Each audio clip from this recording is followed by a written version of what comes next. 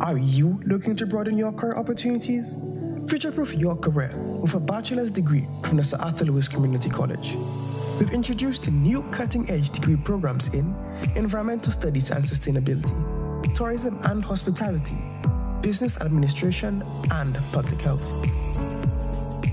Online platforms are making it easier than ever before to further your education and mask your competitive advantage. This is the game changer you've been waiting for. Get the highest return on your investment in the OECS from the college you trust. Visit salcc.edu.lc. Apply today for September 2021.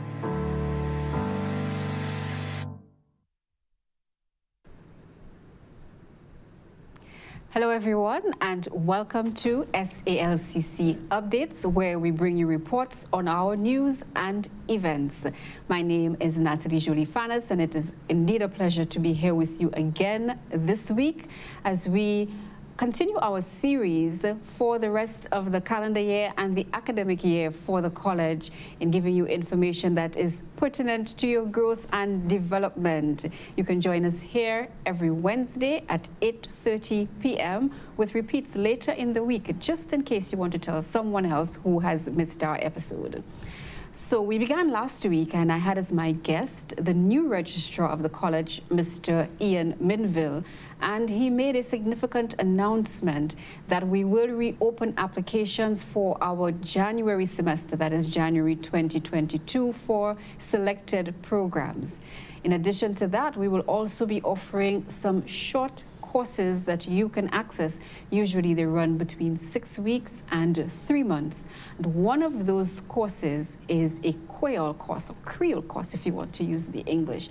And that runs for a period of 3 months, and you will get a certificate at the end of that time. And it includes all of the skills, reading, writing, and speaking in the Kwéyòl language. So you have an opportunity to visit our website at www.salcc.edu.lc to apply for our associate degree programs as well as the short courses. And you can check out our website for more information on the selected courses that are being offered. As I speak of Kwéyòl during our Creole Heritage Month, I have as my guest this afternoon Mr. McOrville Combie, who is the coordinator of the newly formed Student Experience Unit, and we'll be speaking to him about some special activities that they have for this month, but also about his unit, because it is new to the college, but a very significant unit, I must say. So, hello, Mr. Combie, and thank you for being here with me today. Hello, thank you for having me. So, Mr. Combie, before we get into our Mwa Éwitaj Kwéyòl, and we have to start practicing the Kwéyòl because, you know, we teach it. Just tell us a little bit more about your unit and its responsibilities. Okay. The Student Experience Unit is the result of a recognition by the college that it had to be more systematic, more organized, in ensuring that the various activities which it had for students were coordinated and therefore be able to have a better impact on those students. So essentially, when the unit was created, a number of existing departments were drawn together under that unit, and therefore it would help coordinate. And those units, those departments which were drawn together under the Students' Experience Unit would help, therefore, ensure that this experience which students have at the Sir Arthur Lewis Community College is a holistic one. So, for example, presently under the unit, you had the counseling unit, which existed already, so it is now under the Student Experience Unit. You had the sports department, which was under the unit, which is now brought underneath there.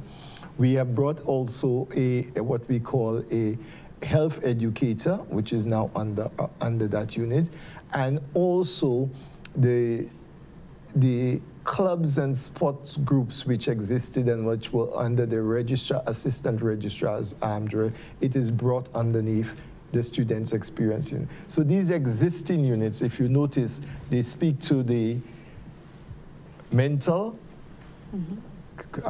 counseling, the physical, sports, and the educational, if you want, health, and the life skills, which is the clubs. And so it brings together those units so that there can be a better coordination of those activities to ensure that the students' overall experience is, as I said, a holistic one. Great. And as you speak to the holistic development of the students, sometimes at the college level, you find some students don't place as much importance on non-academic activities. Can you speak to why this continues to be important even at this level? Well, again, traditionally, for the experience of not just St. Lucians, but of Caribbean people coming out of poverty, was that education was the way, is the way to success.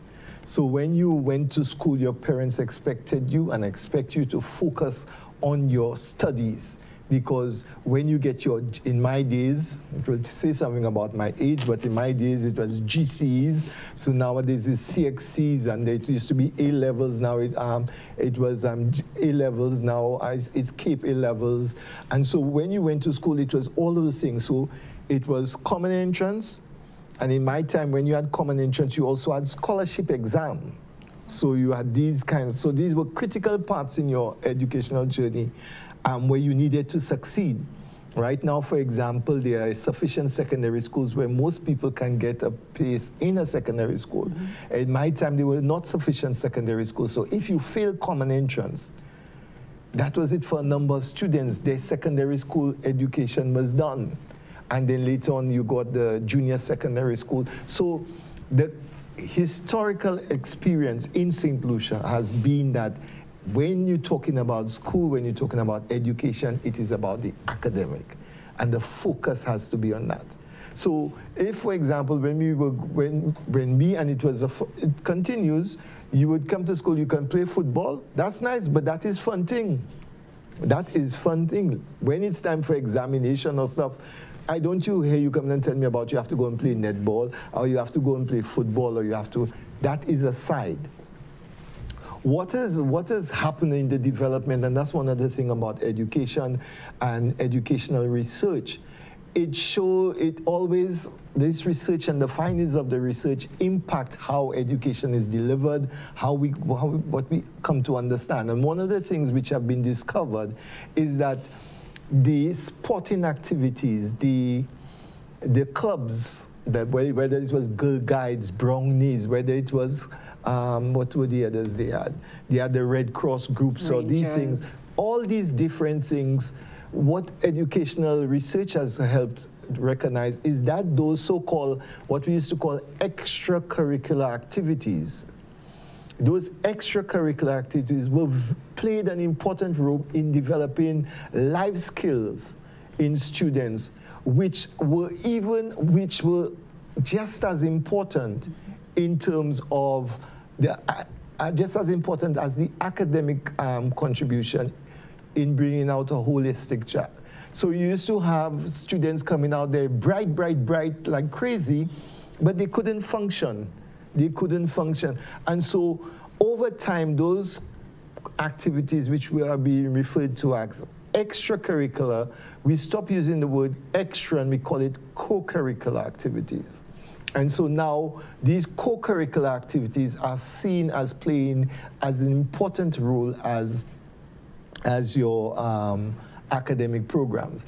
And so much so that in a number of, majority of the universities and colleges now, when you send in your application form, they are not just asking you about your academic qualifications, they are now asking you about your involvement. What clubs have you been in? What groups are you involved in? Because they recognize that all work and no play makes Jack and Jill a dull person. So these have become, as I said, the educational research has shown the importance of those co-curricular activities in the in the development of a holistic student. And so that is why, again, as part of the unit, since we want to focus on those experiences, we want to ensure that these students have these opportunities to develop those skills. That is an excellent explanation, and I really thank you for the historical context of that. And I must even add your gender neutrality of Jack and Jill and person, and not just boy. It's very important these days. So, Mr. Combie, the COVID, the pandemic, has done a number of things, but I know it has also provided opportunities, and I want to focus on that a bit. So, South Louis, in the first year of the pandemic, we really went full scale, getting students online so that they could complete the academic program. But I know towards the end of that academic year that your unit really started to get on board with getting student activities. Can you speak to some of those activities that you have organized for students thus far? Okay. I think most St. Lucians and most persons in the world, and for those who have not recognized it, is that COVID will be with us. COVID-19 will be with us for some time. So COVID-19 won't end, even with the decreasing numbers of infections. COVID-19 won't end at the end of December 31st, 2021. COVID will carry with us into 2022. So it's something we're going to have to live with for a year or two again before maybe we can say go back to what we used to. So you cannot, within that, accepting that reality, we cannot continue to just say, well, we're waiting for things. We have to find how do we operate, how do we in that environment. And one of the real things that have happened is that most persons have had to move things to an online, a virtual reality. So Zoom, I think, now has become the most popular, most common word for many persons nowadays, and then you have Google Classrooms and whatever. And so as a unit, because we recognize, as I explained earlier, the importance of co-curricular activities, it now becomes how do we do co-curricular activities in that environment, because in many instances we cannot bring this co-curricular activities, whether it's sports or clubs, most times will be face-to-face. We cannot bring them face-to-face because of infection rates and stuff like that, social distancing. How do we move it to an online modality? And so from last year we sought to inform the students about what was available online. So we had a clubs and sports fair, which we held online. So we we introduced the students to all the different clubs which we had, and we had some 14 different clubs, active clubs, where they could have joined, and they could have joined online, and the clubs then would reach out to them to have the various activities. So the individual clubs are responsible, therefore, for how they meet, how they interact. And it is not that they will not have face-to-face activities, but these would be limited because of the social distances and other COVID-19 protocols. But a number of things can be done online. So chess can be played online. I mean, people are surprised. I mean, the Zoom has a lot of different features now. When you just started, it was just, you can have breakout rooms and variety. So the skill sets, as groups start utilizing the platform, they become more aware with the features of it, and therefore can utilize it. And so that is what is happening. Some groups are farther ahead than others, but more of the groups are reaching out to their students, to their members. Persons have indicated their interest by that way. A major activity we are having this month is a talent expose. Before you go there, I'm just going to interrupt you a bit. I want to stay a little bit on the club. Yes. Can you speak to the range, not to name every club, but I know there are different types of clubs in terms of the interest. Can you speak just to the range so that even parents who are listening are informed of the types of activities that the students can get involved in? Okay. We have service clubs, so that these service clubs would speak about Circle K, which is the school's versions of Kiwanis International. You have Red Cross, which Red Cross. You have Interact, and There's peer counseling. Peer counseling. So these are some of the service clubs. Clubs which essentially their core, their mission are really to be of service to other students and to members of the community. So we have clubs in that group. We have what we call subject groups or program groups. Groups which come out essentially of some of the programs or the courses which we teach. So for example, we have one of the oldest and more vibrant clubs, the Modern Languages Club, which is, I guess because most times because of COVID, they haven't got, every year they had their tour to Margarita. This group always had members, but the Modern Languages Club. You have the environmental club. That is another one attached to the programs. And there was the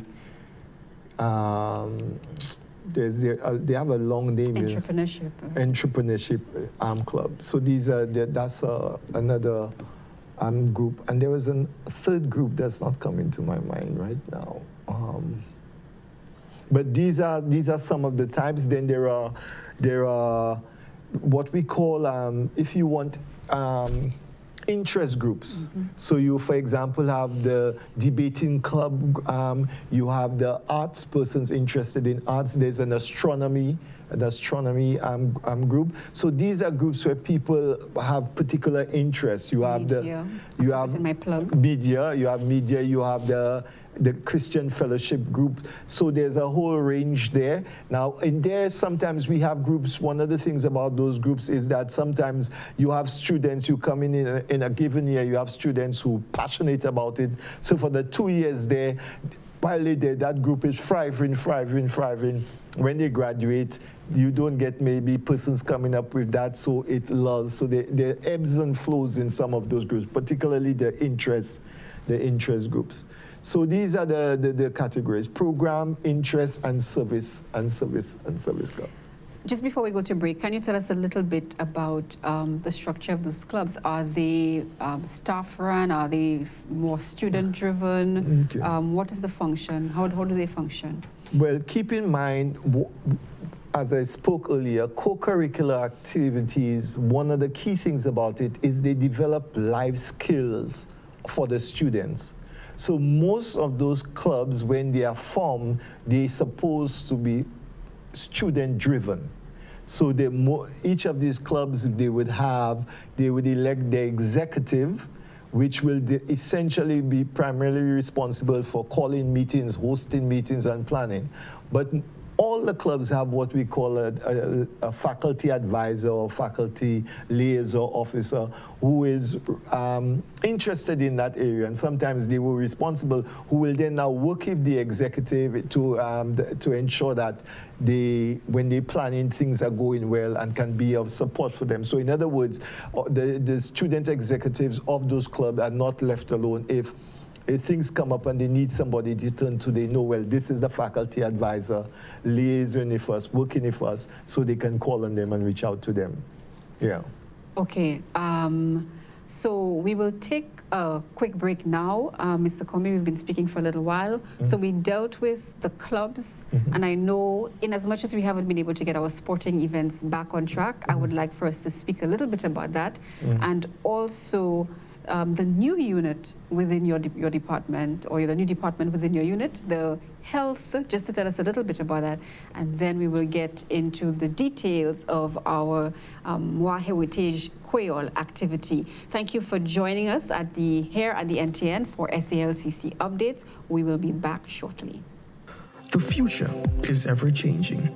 Communities, jobs, and economies are continually being transformed. This is why we need incredible minds to connect problems with innovative solutions, to disrupt and create new industries, to enable businesses to think sustainably, to shape evidence-based leaders and the next generation of visionaries. SALCC helps you to shape your career. Your passion is calling. Your future is standing by. Tap into your potential. Virtual and on-site classes, dedicated faculty, diverse student experiences, and highly recognized programs. Sir Arthur Lewis Community College. Apply today and fast-track your career.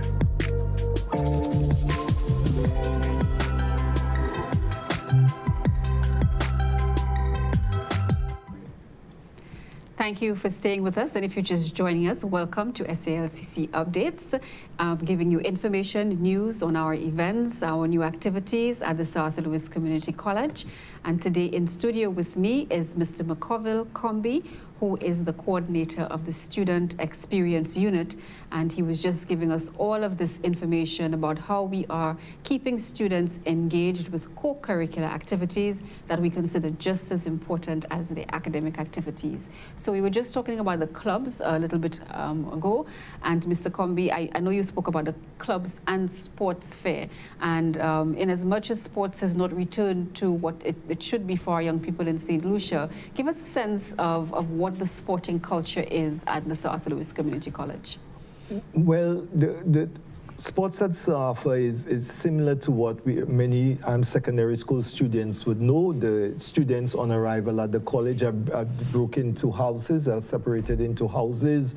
Walcott after Derek Walcott, Fuswa House after Hunter Fuswa, Thomas after Leighton Thomas, and which one are we? Lewis after Lewis.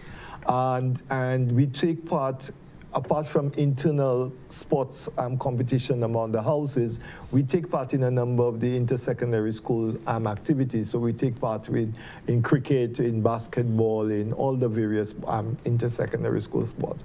The last time they were these face-to-face sports, we won a rump, we were winning everything, so until COVID interrupted us. So as soon as that, we will return to our winning ways. We are now, however, as I said, how do we operate in this COVID environment? So we are now looking at some of how to have the virtual activities, and we hope for November to have like a virtual relay and a number of different sports, because for students to see how this can be. So we will not necessarily have the big face-to-face activities, but we will definitely be having one or two virtual activities in sports, and for students to see that it is doable and it is just as enjoyable. Great. So we have looked at the co-curricular of clubs, sports, and students being able to get into their special interests, learn how to offer service, and therefore build their skills, their life skills. Two other units that you spoke to, I think, are very, very critical. One particularly in this pandemic period is that of your mental health. And I know the counseling unit has been doing some work in terms of virtual engagement as well with students. Can you speak a bit to that? Yeah, well, the counseling unit, as I said, though now under the Student Experience Unit, has been an established unit. So they have had a program, and what they have been able to do very efficiently is move that program, which they have been running for some time, onto the virtual sphere very, very effectively, I must say that. And so, for example, 2 weeks ago, they had a college prep seminar for students where they had a facilitator from the United States who joined them, was online, and he spoke to the students about how they should be learning to prepare for college and university, because too often students, it is when they're in second year, and maybe even when they're in the final year of second year, they start thinking about universities or colleges, and so he was really able to help them understand that, no, even at your very first semester at the college, you have to start thinking about, if I am to go to college, what are the colleges that are available? What are the colleges looking for? Because that is what is critical, because again, if students are doing that, they will know, as we said earlier, co-curricular skill sets are something very big, especially for the universities in the United States. So the counseling unit has been able to continue, as I say, quite a bit of that. Recently, they had apart from college prep, they had an online, I think it's last week, where they prepared students for exam, because we are midway during the semester, and there are some students who are doing a modular format, so they would be having exam after 7 weeks of class. So again, they did a preparation, how to prepare for exams and stuff. So the counseling unit is very, as I say, has been established, and they have moved everything online quite effectively. And even, as I say, the counseling process, because that has not been so, that is not so difficult as some people, because you know, many times a person calls you and they broke down, and so you have to talk to them on the phone. So doing it in a Zoom format was just an extension of that process. The other unit, which is a completely new unit because we had to bring that person across, is the health educator. And she is a qualified nurse, and her job now is to help speak to persons about health, sexual health, their bodies, and so forth. And so sometimes we just assume that as persons, young people grow up, it's natural, so they'll know about their body. It will be an easy thing, because we grew up learning about our body from other people telling us things, and it's many times when we much older realized that what they told us was wrong or half truth or whatever. And so the health educator will be having same like online seminars, discussion points with students for them to discuss their bodies, their growth, their concerns about their bodies. We know in this image conscious age, persons can get carried away with that. So to speak about differences in body and in growth and what is beauty and all those kinds of things. So as I said, the unit is trying to ensure that whether it's your mental health, whether it's your physical health, whether it's just your knowledge about your body and your activities which will develop you body, mind, and spirit, we can meet those needs across the board. Great. And finally, the Madras here reflects the month that we're in. I know your unit has some big plans for Creole Heritage Month. Tell us what's in store for our students and the general public. Well, we wanted, again, school's supposed to be fun. There must be an element of fun. And so what we did, we wanted to have students showcase their talent in a fun environment, and so we decided to have this talent expose for the students. And in light of the fact that it was Creole Month, we said, well, listen, it will also be a useful thing. Instead of just having them do their talent, they do something in Creole, because we know that a lot of the younger persons are losing that experience of Creole, because maybe their parents don't speak enough of it. They don't go to the market. It's the supermarket they go into shop.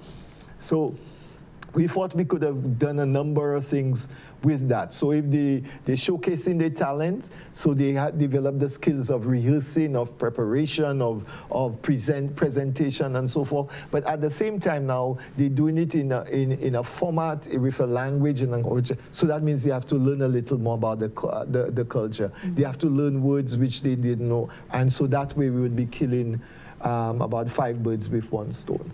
And so that talent expose is scheduled for the 28th of this month.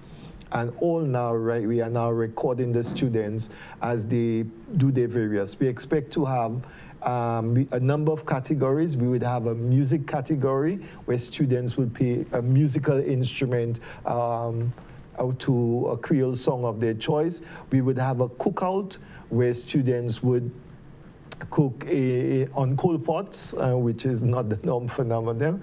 We would have I think it is a song contest where a number of persons would sing a number of songs in Creole. We would have a dance where we would show the dance. That part would be more demonstration of some of the local dance. And by that we want to show the young people that, you know, really dancing, it can be the foot, and you don't have to always be holding up a wall. And we're going to have a little fashion show, for want of a better phrase, where the Creole, how people have utilized the Madras and other Creole colors in making more casual clothes.